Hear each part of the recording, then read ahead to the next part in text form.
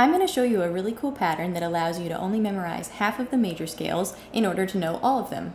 And you only need to memorize the easier half of the major scales. What do I mean by the easier ones? I mean the major scales that don't have as many sharps or flats in them. If you don't know what the circle of fourths and fifths is, that's totally fine. You don't need to know what it is in order to understand this pattern I'm going to show you. But for those of you who do know what this is, basically this pattern allows you to just memorize the key signatures or the major scales that are on the top half of the circle. Okay, let's get to it. Okay, so what do you notice between these two scales? Take a look at them, and I'll tell you 3 different things that I notice when I look at them. So the first thing that I notice is that they both start with the letter D. Okay, they start on different notes because this one starts on the note D and this one starts on the note D flat, and D and D flat are 2 different notes. However, they both start with the letter D, right? That's my first observation. I also notice that one of the scales has sharps and the other one has flats. And the third thing I notice is that the 2 notes that are sharpened in this D major scale on top, this F sharp and C sharp, those are the 2 notes that are not flattened in this D flat major scale, right? F sharp and C sharp, and then F natural and C natural. They're the only 2 notes that are not flattened in this D flat major scale. And all of the natural notes, D, E, G, A, and B, are the ones that are flattened in the other scale. So that's pretty interesting. Let's look at another pair of major scales.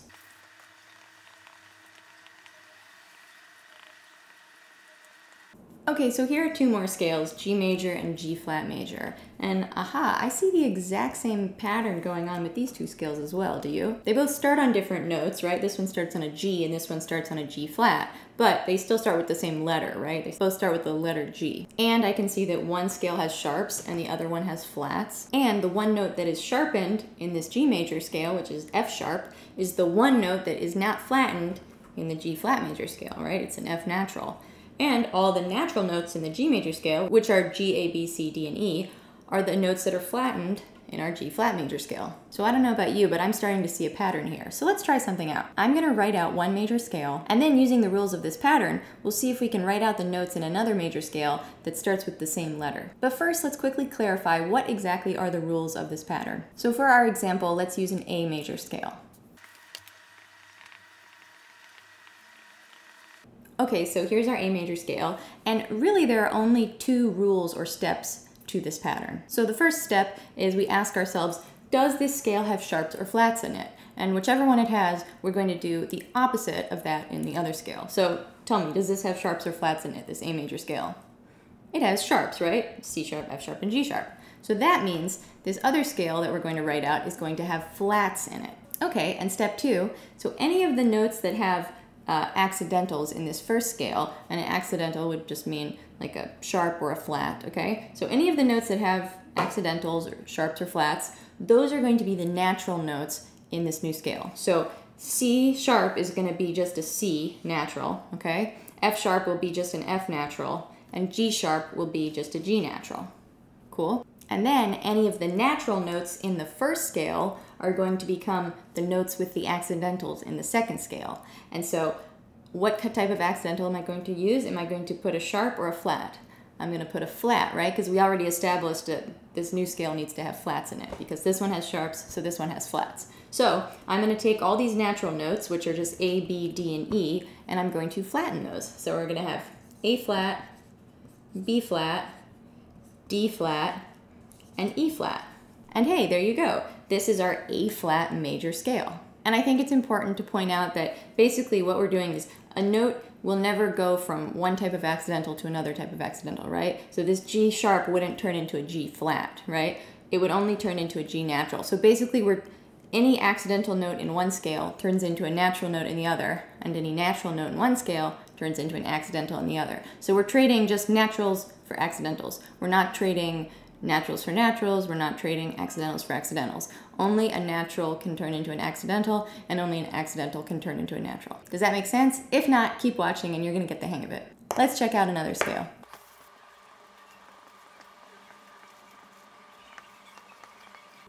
Okay, so here's an F major scale. Let's work through this one now together. So does this scale have sharps or flats in it? I see a flat, right? B flat. So what are we going to have in our new scale? Are we going to have sharps or flats? We're going to have sharps, right? Because if this one has flats, this one is going to have sharps. Got it? So that's the first step. And now the next thing we're going to do is any note that was an accidental note in this first scale becomes a natural note in our new scale. So we only have one note that has an accidental, which is the B flat, right? So that we know that's going to become a B natural. Then any of the natural notes in our first scale, what is going to happen to those notes? Are we going to sharpen them or flatten them or keep them as natural notes? Well, we're going to sharpen all of them. So F becomes F sharp, G becomes G sharp, A becomes A sharp, C sharp, D sharp, and E sharp, right? And remember, they're all sharpened instead of flattened because this scale has flats, so this one has to have sharps. Always has to be opposites. And hey, what do you know? You just figured out the notes in an F sharp major scale. So F major scale and F sharp major scale. Not too bad, right?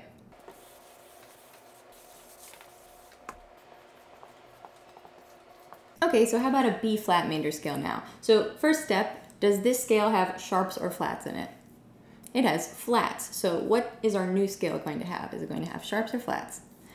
It's going to have sharps, right? Because if this one has flats, our new one has to have sharps. So the next step, any of the notes that have accidentals in this first scale, which are B flat and E flat, right? Those are the only two notes that have accidentals. They are going to become our natural notes in the new scale. Because if it has an accidental in one scale, it has to be a natural note in the other, right? So this B flat is going to be a B, and this E flat is going to be an E. And then any note that was a natural note in our first scale, so that would be C, D, F, G, and A, those notes are going to have accidentals in our new scale. And are we going to put flats on them or sharps on them? Remember the first step, we established this one has sharps. So therefore, the C, D, F, G, and A are going to have sharps put on them. So C sharp, D sharp, F sharp, G sharp, and A sharp.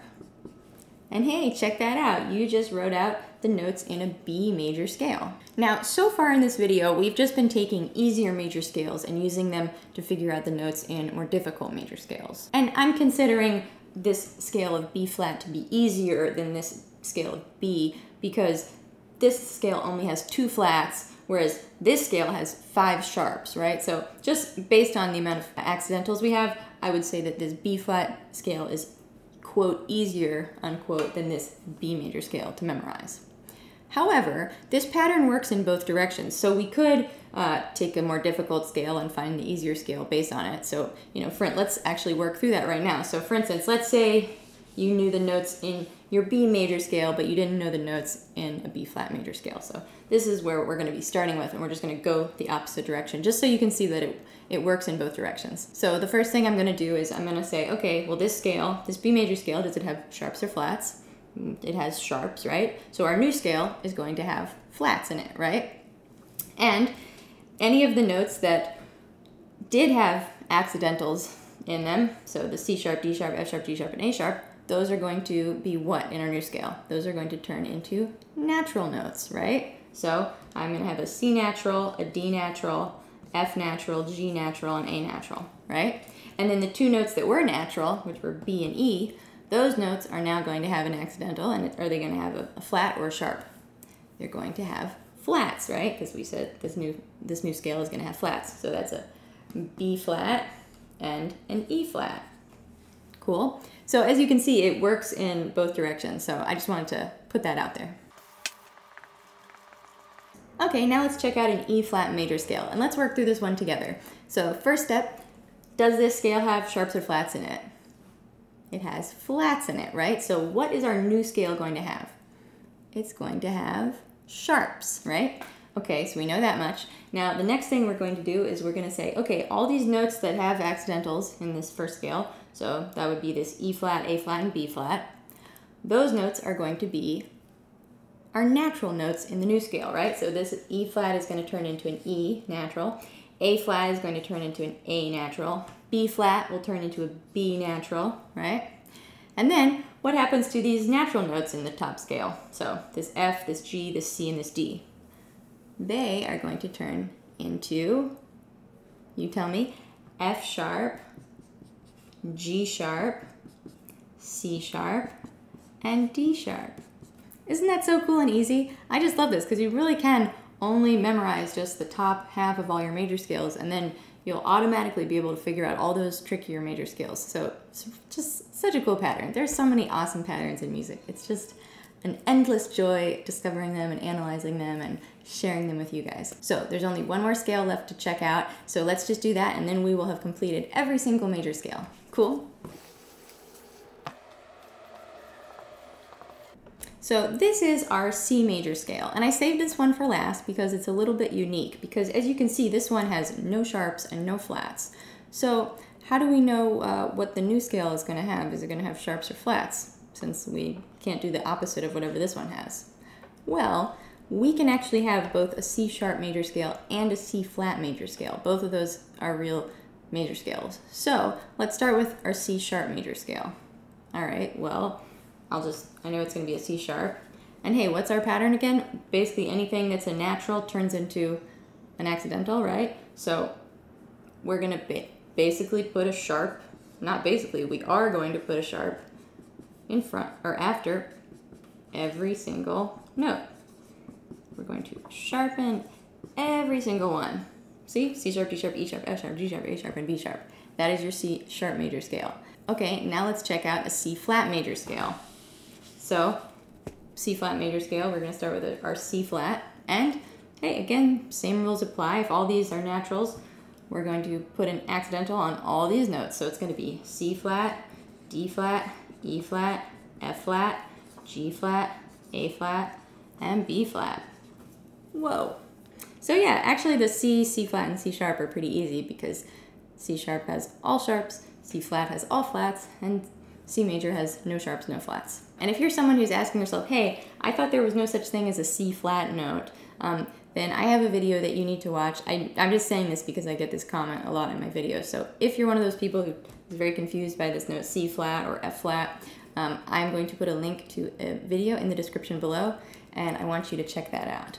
Also, if you are curious about learning more about the circle of fourths and fifths, because it totally ties into everything we're doing with major scales and just being able to memorize your major scales, I will also include 2 videos about the circle of fourths and fifths in the description below as well. And that is it. We just went through every single major scale. So as you can see, it's actually pretty easy. I mean, as long as you know the major scales E flat, B flat, F, C, G, D, and A, you also know all these scales on the bottom half of the circle. And that's just, I think, awesome. Now, I have a nice handout that visually shows you the patterns in all these scales, as well as a quiz to help you practice remembering these patterns, and many other music theory worksheets and quizzes and handouts. And you can download all of those printable PDF worksheets and quizzes in a link in the description below. As I said, there are so many cool patterns within major scales, and this is just one of many that I wanted to show you because I think it's so cool and helpful. I hope you found this video helpful, and if you enjoyed it at all, don't forget to give it a thumbs up and leave me a comment as well. It really helps me out a lot.